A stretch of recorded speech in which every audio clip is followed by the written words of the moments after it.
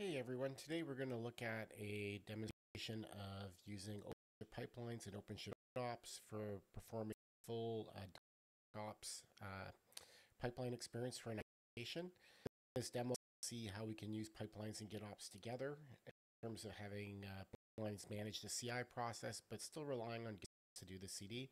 And we'll look at a couple of different techniques using GitOps to in the integration between them to manage. So I have a basic product catalog application that we'll be using for this demonstration. Nothing too fancy, as you can see here. It's really just a simple web application, and it is made up of a three-tier architecture in the sense that we've got a Node.js front end, a Java backend written in Quay, and a database using DB. I've got three different environments for that application. So I've got a dev environment, a test environment, and a prod environment. And you'll notice I have a few other namespaces as well, like the GitOps namespace where the GitOps for this demo is running. I have a monitor namespace for monitoring the application, which we won't get into as part of this demo. And then finally, I have a CI/CD namespace, which is where we'll go next to look at our pipelines that are available. So we go and look at our pipelines.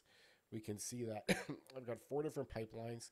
And the pipeline that we're going to trigger here is the server pipeline. So I'm going to go ahead and do that just by executing a small code change in my server application. We'll just go in and modify one small file here, and we're just going to do a very simple bumping of the version that I've got in here. It's not going to be anything significant in terms of a version, but it'll be a small change that will trigger the pipeline, and we can see how the process goes through. And then we'll watch it actually deploy the application in those different environments. So we'll commit that change. And at this point in time now, we can see that the pipeline is actually being initiated. So this is being triggered by a webhook from GitHub into our OpenShift pipelines. And that is going through the process. So the next thing we'll do is we'll start looking at this pipeline as it goes through. Now this pipeline will take a little while to run through, but I'll talk you through it as it's going through the process. So we'll see how we do in terms of timing here. So the first step that it's doing is it's acquiring a lease. So in this pipeline, I'm using essentially a mutex system in order to manage concurrent activity in the pipeline. I basically only want one instance of this pipeline to be running at a time since I'm updating Git in the background. When I do the deployments, it could be easy for different pipelines to kind of stomp on each other as they're trying to interact with Git. So having this mutex makes sure that everything goes through in one at a time and gets managed. The mutex will also block any other pipelines from executing, and once this pipeline releases the lease, the next one can start. So it'll just make sure everything executes in a serial fashion. After that, I've got some information that the pipeline needs that I'm storing in config maps and secrets. So this variables task is really just going out and mounting those and then making them available as results that can be used as parameters in subsequent tasks. The clone step then clones the product catalog server source code that I just changed. It will get it ready on a workspace volume, which is then shared amongst the other tasks that we'll execute after that. The next one, which is quite interesting for me, is the generate ID. This generates a unique build ID. And you can see here my ID is looking like this, which probably doesn't mean too much to you when you look at it. But the key thing to understand is that the first part is the short commit code. And then the second part is a date timestamp that I'm using. And it's a hash date timestamp, so it's not something that's human understandable. The reason why I'm using the commit here is that I'm going to be able to use this tag in order to reference the image that's being deployed and do some comparisons on that. We'll see that later. And the date time is relevant because I may end up doing multiple builds against the same commit because, for example, the base image changes and I want to just rebuild it to take advantage of new patches and features. So that's why we would do that. So once I got the generate ID, then I'm going through and I'm building the source code, just a standard Maven build. Actually, that was quite quick at 27 seconds. Then I'm doing a quality check with Sonarqube. So this will take that source code and run it through Sonarqube and prepare some results out of that we'll look at later. Then I'm building the image, which is just doing a sourced image binary build, but you could also do a build a task in here as well. And then once that image is built, then I'm essentially just tagging that image in my Quay.io repository. And then we can see that we're actually going to start doing the DevOps deployment here. So you can see here we clone the GitOps manifests, where all my GitOps manifests are. we update that manifest. So we're doing a direct update in Git of the manifest being deployed. And then we're doing the testing and the push in GitOps, and then testing that and running an integration test on that. I'll show you the integration test in a second, but I want to catch the test one when it's going through.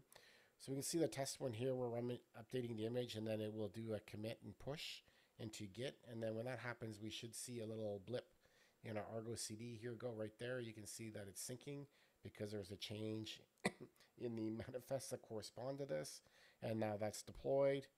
And so once that's finished, it will actually run that integration test again. And if we look at that integration test, we can then see a variety of API tests that are being executed to make sure that what we deploy actually works as expected.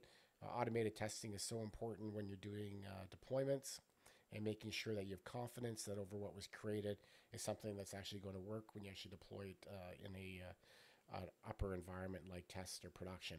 So at this point in time, I get a notification that's being sent to Slack that my build is complete, and then I'm sending a release, releasing that mutex, that lease that I created, that I mentioned, and this pipeline is finished. But one thing you probably notice is I'm not deploying to prod.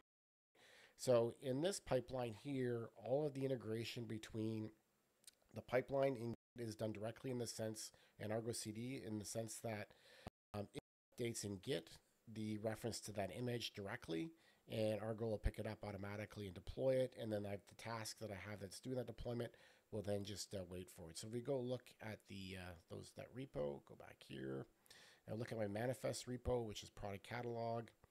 We can see here under clusters that there are some images that were updated. We'll go look at the cluster in particular. You can see my dev image has been updated 2 minutes ago, and my test image was also updated 2 minutes ago. So this is the pipeline. It's actually doing those updates and making that. So now I've got my deployment done across the dev and test. We're kind of ready for prod. Oh, before I do that, the other thing I should show you really quickly is I'm also running the image through an ACS scan. And from a task perspective, it will log the scan results, and then it will also do a policy check on that to see if I'm violating any policies. And you can see there's a couple of policies flagged. Now, for me, I'm not a believer in preventing images being deployed in lower environments because a policy check failed. The reason for that is that you're always going to have CVEs, and what you don't want to do is necessarily block developers from getting the work done just because of that CVE. Most often than not, CVEs in lower environments are not as important as higher environments, so they're obviously still very important. Environments are often not exposed to the internet. They have less risk associated with them, etc. And I really don't want developers, hands for a day or two while the security team works out what's going on with that. So that's just how I like to operate, but obviously your mileage may vary in your organization. So we've got that pipeline, it's executed, we're ready to go.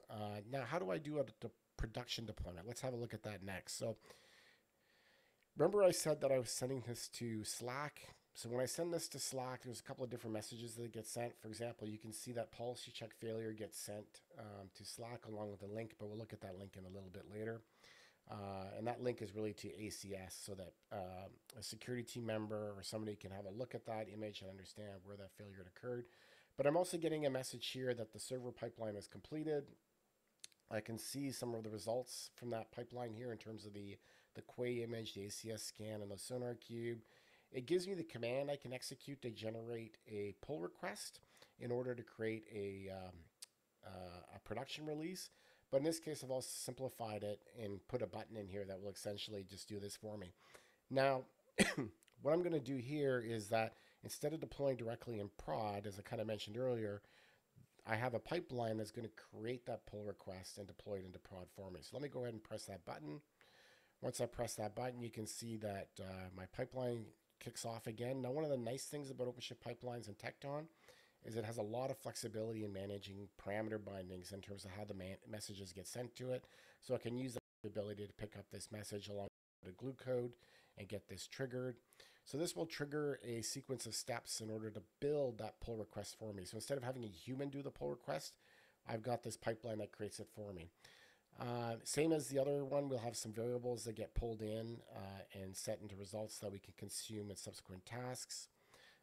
Then I'm just pulling out what the image digest is for the image tag that we want to push to production, cloning the manifest repo, branching it, updating the image reference to it, and then what we're going to be doing is creating commit lists, which we'll see in a second, which is essentially what has changed from a code perspective on this image, i.e. why am I making this PR?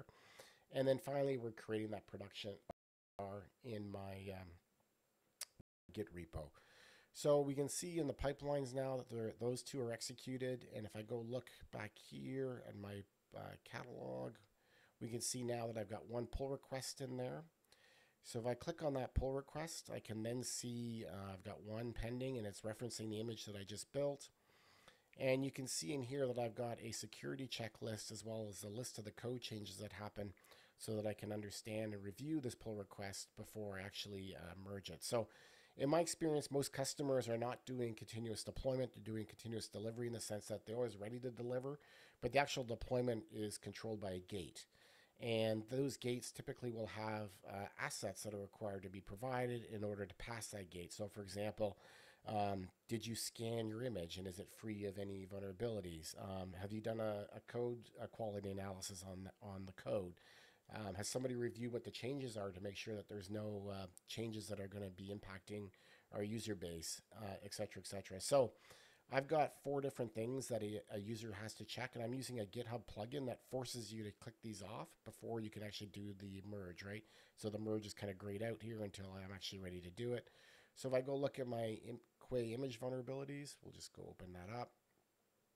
And it may not have scanned right now, but we'll see. But you'll notice here that I've got a lock icon against all my images. And that is, and it did scan, so I can click that. So I've got 1 critical vulnerability according to Quay, 3 high level, so I can use that as one check in terms of my security posture. But you also notice, as I was alluding to earlier, I've got this shield icon here, which is meaning that I'm signing my images. So I'm using Tecton chains to transparently sign my images. So as a developer, I don't need to do any work. I can simply just have the task generate the image, and Tecton pipelines behind the scenes will automatically sign those images.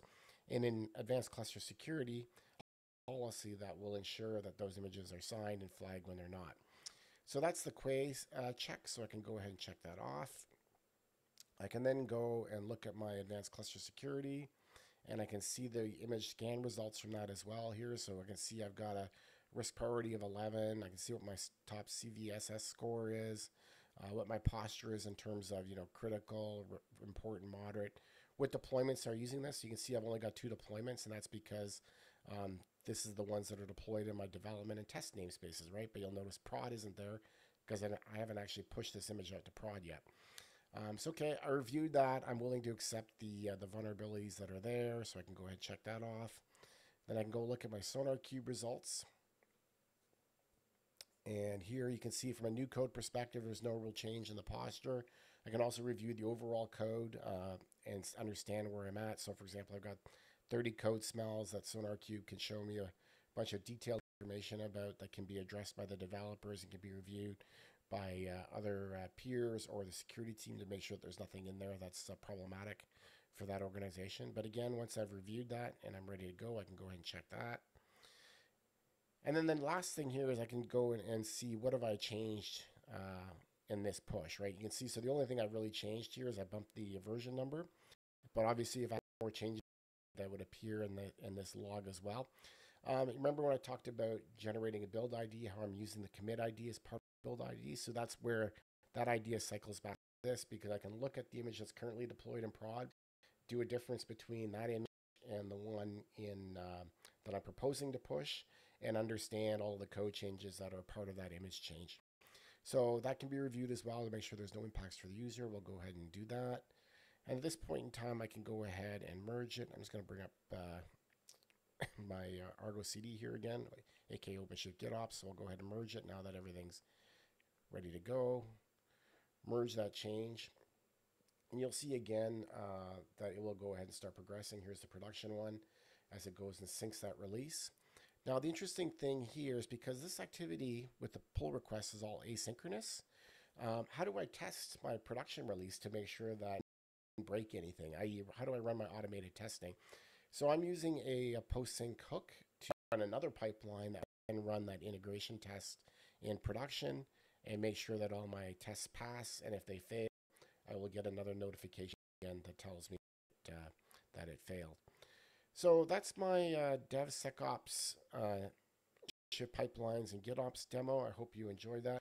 I'll post a link to my repo down below. Now note, because of all the external dependencies that this demo depends on, it's not really designed to be consumed by other people, i.e. you can just take my deploy in your cluster and it'll work out of the box.